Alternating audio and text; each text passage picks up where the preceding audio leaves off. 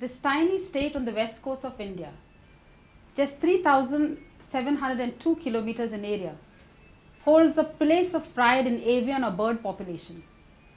Goa is home to around 400 of the approximately 10,000 bird species that are seen around the world, an astonishing 4% in this birder's paradise. Fascinating stories of bird sightings and migratory birds who travel thousands of kilometers to make a stopover in Goa has been a cause for much delight amongst avid birders. Sadly, few in Goa know of this birding hotspot and the mindless destruction of their habitats, be it forests, saline mangroves, wetlands or lakes, could spell doom to these winged wonders.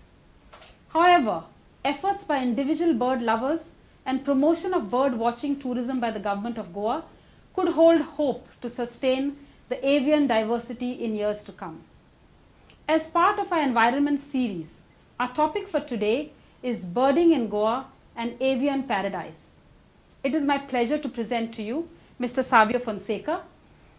He's an avid birder since 2010 and a leading authority on birds found in Goa. Along with India's leading ornithologist Bikram Grewal, he has authored the book Photographic Guide to the Birds of Goa.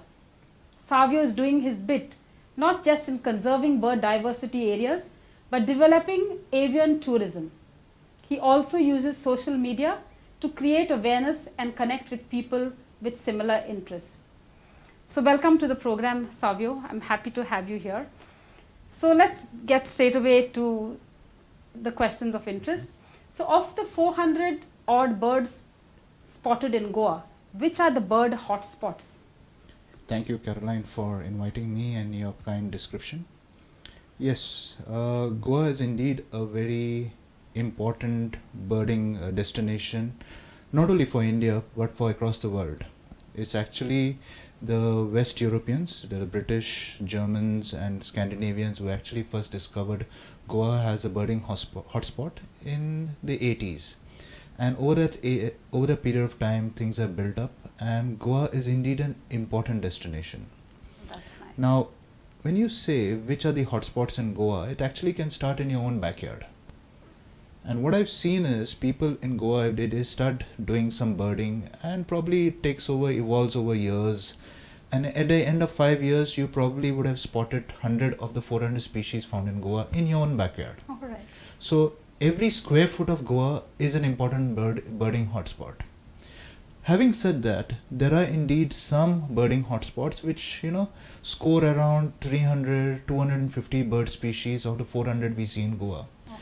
So I'm not talking about in terms of ranking as such, but the important birding hotspots in Goa are Bondla, Kotigaon, Netravali Wildlife Sanctuary, Mollem Wildlife Sanctuary, that includes Bhagwan Mahavir National Park, then Mahadev Wildlife Sanctuary, Sukur Plateau, Verna Plateau, then Morji Beach, Kutturing Wetlands, Okay. that means including Maina, Raya and Shiroda, and parts of Makanzana, and Karamboli Lake Complex. Now, why Goa is very important as far as birding is there? I think there are few places in the world where in an area of 3,700 square kilometers have 8 different diverse habitats. Okay. And birds are a function of the habitats they found.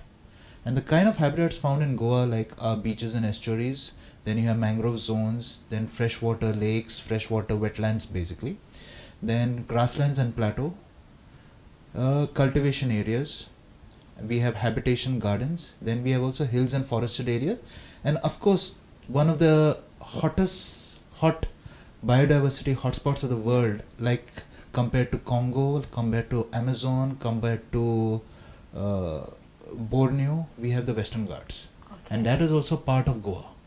Yes. So that is the reason why, and in Western Ghats, people are still discovering frogs, snakes, New assorted varieties. wildlife found in Goa. So I think I sufficiently put in perspective Yes, I think an yes. answer to your question. Yes, it has. And I know that we have got such diverse hotspots, and habitats, in Goa. And of course, of the 400 odd birds that you have photographed and have published in your book, which would you say are specifically that you can point out are beautiful and unique? In terms of vividness of color, perhaps, just to get some interest in our viewers on discovering these beautiful birds. See, I am so deep into birding Yes. that I have lost the need to find which is the most beautiful, Okay. because we see them every day. We find something. It's like a human being. When you see first a person, you might find that person beautiful, but when you get to know, you find that beautiful traits about that person, the behavior, the kindness, and all that kind of a thing.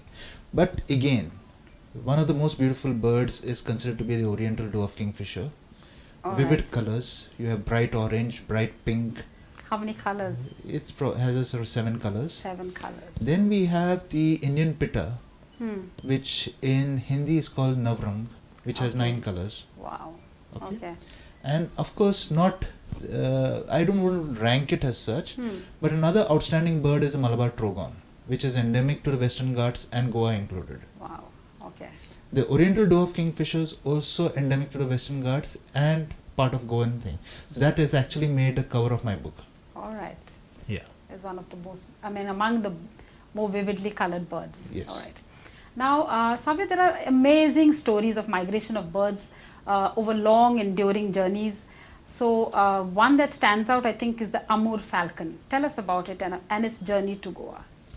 See, our understanding of science is evolving. It's so evolving so fast due to technology these days that what we know about something a year back may be completely different what we know today. And one of the examples is the Amur falcon. Now, the Amur falcon, as the name suggests, Amur is a river in Upper Mongolia, northeast China, Korea, that line. And this bird is found over there. But when it migrates and is found in the steppes, steppes are basically vast grasslands like of Mongolia and all that.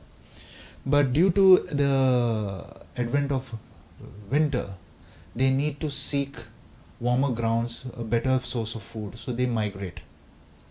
So what they do is they come down to Southeast Asia, that is Vietnam, Indochina basically. From Mongolia. Yeah. And then they proceed to Nagaland. Now Nagaland, we have a reservoir called the Dongang Reservoir, where even when scientists actually observed the sky, their scientists used to counting birds. But when they saw those birds there, they were easily able to count 2 million of them at one point of time. Okay. So you can understand the number of birds which are flying there. Now, Nagaland is a poor place. It's a rural area, and these birds provided a cheaper source of protein. Oh. So there was a lot of poaching there. To an extent, around 15,000 birds a day being killed. Being killed. So this not only created a lot of awareness in India, but around the world, where scientists from the European Union came down, and the government activated its machinery. And government sometimes, when it comes push to a shove, they were actually very, very active.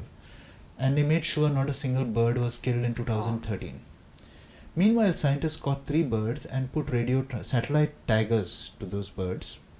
And it was the first time in history we were able to track the progress, the trajectory of the bird to its wintering ground. Nobody knew where they used to winter. They thought it was Africa. So the tracking of the bird showed that these birds moving to Bangladesh, moving into the Bay of Bengal, flying around 15 kilometers off the coast parallel to the eastern coast of India, making landfall at Vijayawada, coming into the Indian Deccan Plateau, that is where Bidar, northern Karnataka, Gulbarga and all those places, then coming to Dandeli, wow, coming to Goa, and from Goa they fly non-stop to Somalia. Non-stop, how many days? Around 7 days. Wow. That is around 5,000 kilometers, non-stop. That's that amazing. Till that point of time, the endurance capability of any creature on earth was never known. We know that the cheetah is the fastest land animal, the peregrine falcon is the fastest bird on earth, and so many things. But till that time, we did not know the endurance capability of such a small bird. This bird is as big as a pigeon. Wow, okay, it's a small In fact, bird. if you can, between 5th and 15th of November, they are usually found in Goa, like places like Verna Plateau or Sukur Plateau. They can be still, they could They, be they, spotted. they are seen, they are passing through. Okay. And they feed on caterpillars on the grasses which are found on these plateaus. They tank themselves up for in terms of protein and make this epic journey across the sea. Wow, that's amazing. Now again, when you said 2 million birds, you have rabbits which multiply at an exponential rate. You have rats which are thing. So why do you have 2 million birds? Because of this journey across the sea, there could be an attrition rate where scientists can sometimes speculate. Maybe there is around 35% of the birds making the crossing would end up crashing into the water. So nature has provided a redundancy where they breed at a higher rate to take care of their population. Automatically. That Automatically. would, So nature is, we are just trying to understand nature, but nature has a lot of solutions for a lot of things. All right. So now you've given us this amazing story of the Amur falcon, but there are many other birds that travel really long distances to come and settle in Goa, but to escape the harsh winters. So where do they come? How do they navigate their way here? They don't escape the winter. Okay. Okay. That's what we normally think. It's like coming to warmer climes, but they actually are in search of food. Yes. As I said, most of these migrants breed and survive in the steppes. That is the what do you call the grasslands of the north, the savanna kind of grasslands. But you call it the prairies in America, you call the steppes in Eurasia, and you call them the savanna in southern Africa. There's a lot of food available in terms of grass, in terms of insects and alike. And most important, these places are very sparsely habitated by humans, where the density of the population may be 2 persons per kilometer or even less. Okay. So they would be happy living there in those environments. But what makes them come over here, the entire landscape there is frozen during the winter. It's covered by snow, maybe a meter of snow or a half a meter of snow, and absolutely there is no scope for food. So for that reason, during winter they migrate to warmer climes like India and etc. and all that. All right. Yeah. So where in Goa do these quite a lot of these migratory birds that you would find? So depending on the habitat, so I said there are 8 habitats: beaches and estuaries, mangroves, freshwater wetlands, grasslands and plateau, cultivation areas, habitation and gardens, hills and forest. So whatever fits their needs, they would be going to those. There. Okay. Specifically, we are talking about birding in Goa, and it's varied kind of birds that we have. It was distressing to know that we had vultures quite some point of time, and now they seem to have disappeared in Goa. Why did that happen? And a secondary question is, do you have or do you know of any plans to reintroduce vultures in Goa? Okay. As I said, science is evolving. I probably got the data from people before me and probably processed the data and felt that vultures were part of a landscape. After studying a lot of new emerging data, I have a feeling vultures were never part of a landscape. Okay. Because what I've seen is the vultures are part of a landscape at the Deccan Plateau, but not of the coastal areas between the Western Ghats and the coast, especially on the west coast of India. Because I don't see vultures in the Konkan area of Maharashtra, neither of Canara, South Canara, North Canara, neither in Kerala. But we had them here. We had them here, so I studied also why we had it. And I'll tell you the reason. In Usgaon, we had a Goa meat complex. Yeah. And during those times, they used to dump the carcass behind the factory. Okay. So the vultures used to come and sit down there and feed on the carcass. But because of change in guidelines about disposal of carcass and all that, I think there have been some cases and that kind of a thing. They have stopped that practice, and as a result, the vultures are no longer found there. All right. So you don't think that they need to be reintroduced here? Okay. Now what is happening is I have looked at the way of whether we need to introduce vultures. One thing is, remember, a flock of vultures can reduce a full-grown cow to bones in 20 minutes. Okay. So that is the volume of food they require. Niger, we have wild animals which are so big. We have the smaller wild animals, maybe a mongoose, maybe a giant squirrel, maybe a small deer, but we don't have tigers, we don't have elephants, we don't have that much of bison and also that. So I would not consider it, I would look at it with the new information we have. All right. Now looking at a lot of the birds that you see in Goa's wetlands, we have noticed that they have varying lengths of their legs. Is this that nature has so designed them? Is there a purpose why different wetland birds have different length? Yeah, that's a very good question, Caroline. As I said, nature considers everything, takes into account every aspect. Very simple, a wetland has water and has land. Yes. And at the margin of this water, where the land meets the water, it's a kind of a gentle slope which is formed. That is formed because of tidal action and all, and it erodes the sides, the sandbanks and all, and as a result, over a period of time, you have a slope, like how you go to the beach. It's a very sloping kind of a thing. And there's a tide action which goes up and down and keeps the slope maintained. Now, there is food at every point of the slope, at the deeper point and at the shallower point. So the birds with the shorter legs would be feeding at a shallower point, and the birds with the longer legs would be feeding at a deeper point. In this way, nature ensures their distribution of food. So they don't compete with each other. Everyone is to himself. Has sufficient enough to eat. Oh, that's nice. That's interesting. Another question about birds is, we often think that the male is more colorful than the female, like for example the peacock or the blue-capped rock thrush, or perhaps even the greater painted snipe, and it's always said that they're more colorful in order to attract the female for mating, but you seem to have a different view. Is this correct? Again, science is evolving and it comes up with new information, more plausible information. I'll give you, let's get out of Goa. In the Arctic areas, you have the Arctic phalarope, also called the redneck phalarope. You have the female of the species, which is larger, more endowed. Okay, the male is smaller. So what she does is she mates with around 4 or 5 males. The males prepare the nest, and she lays the eggs in each of the male's nest, and then the male takes the responsibility of sitting on it, hatching it, and even feeding the young ones. And the males stay even during winter in the northern regions, while the female comes down to south, leaving the males to fend for themselves.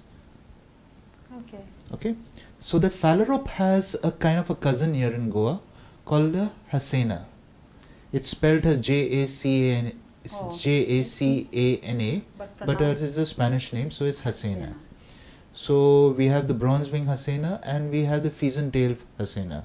Similar, the female is bigger, looks similar to the male,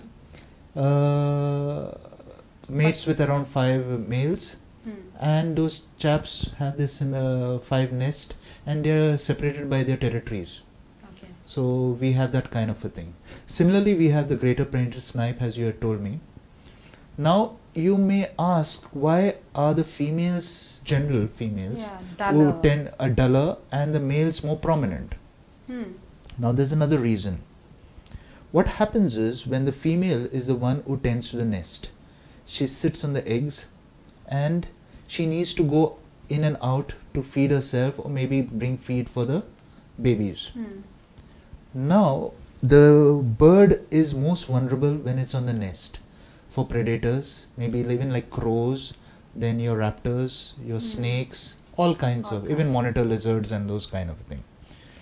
And how will these predators find a nest? Only by looking at the behavior of the female.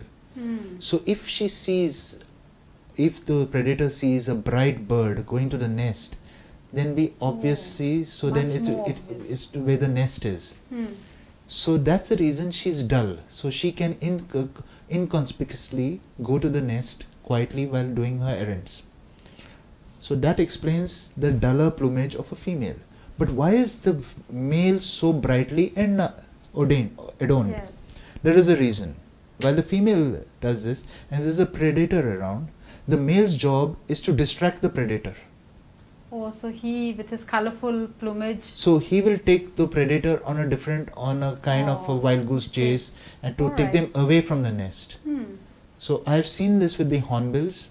I've seen with the... So it's not basically to attract the female, it is to distract the predators. It is exactly. That's interesting, because that's what we normally hear, you know, like.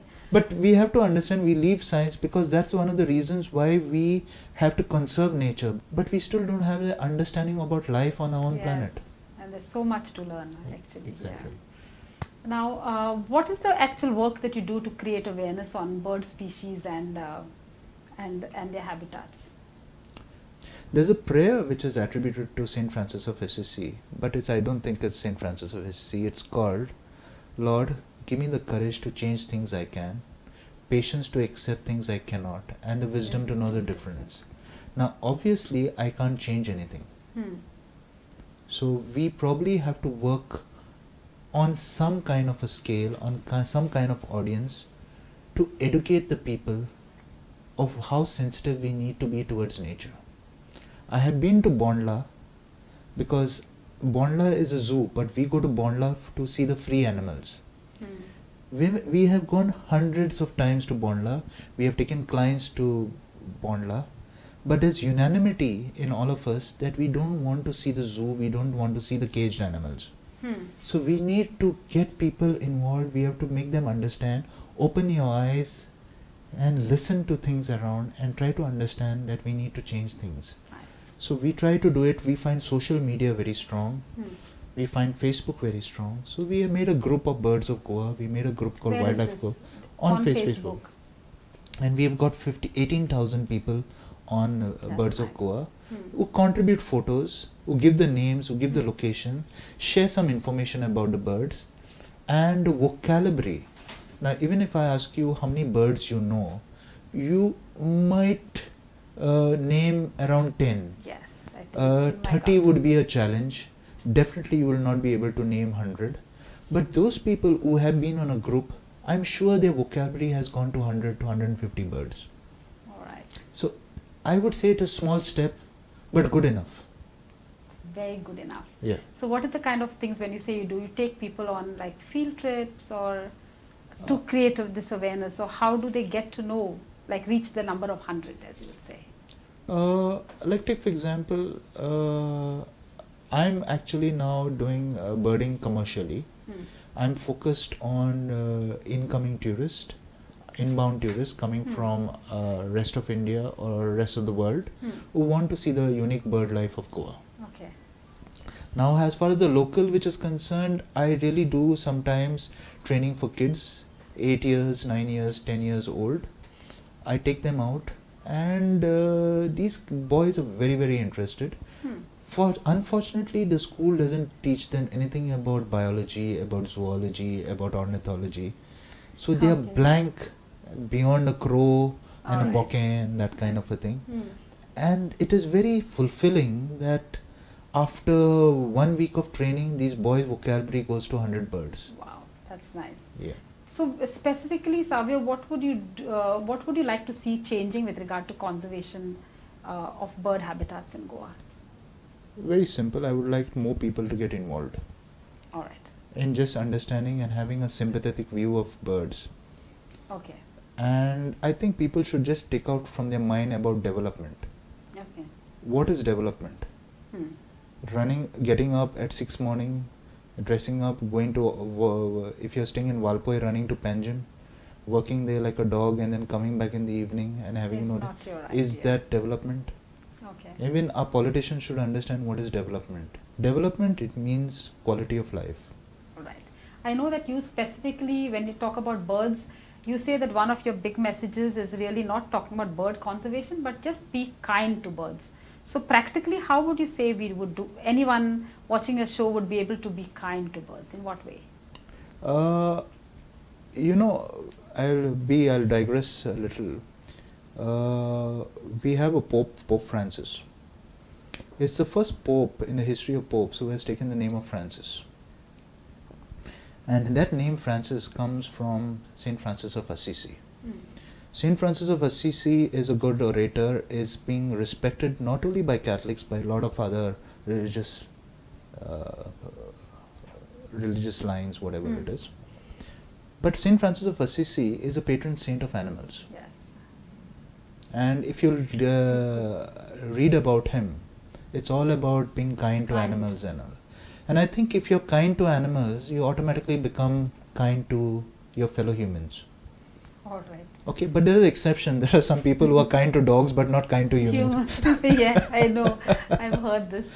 But largely, that's what you believe in. Yeah, right. you have to, because it starts with simple things. Do you use a spray to kill mosquitoes in your room? Because a spray will kill the lizards, will keep the moths, kill the butterflies. Right. Do you kill ants because you're coming for your tea?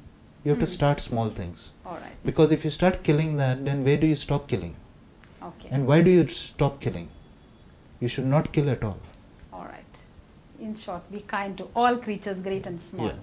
Now, last question is, if anyone really is interested in birding trips in Goa, where can they get the information of? And I would suggest that they should start birding in their own backyard first. yes. They should learn to appreciate what is around them, because I want people to protect their own environments first before getting out of the house and doing agitation and saving some other things and all. You start at home. And that is very, very important. They can always come to me, bird with me. Our website is havasset-peregrine.com. Okay. But I would say if you're very serious about birding, you should start at home. And once your score touches around 100 birds, then you're ready to see the world. All right. So I think we have done got a lot of information from you, Savio. Thank you so very much for not only coming onto our show, telling our viewers all about the birds and the avian paradise that we have here in Goa. And I hope that after your talk that people would rekindle their interest not only in birds but in also trying to save their habitats that we have in Goa. Thank you. Thank you very much.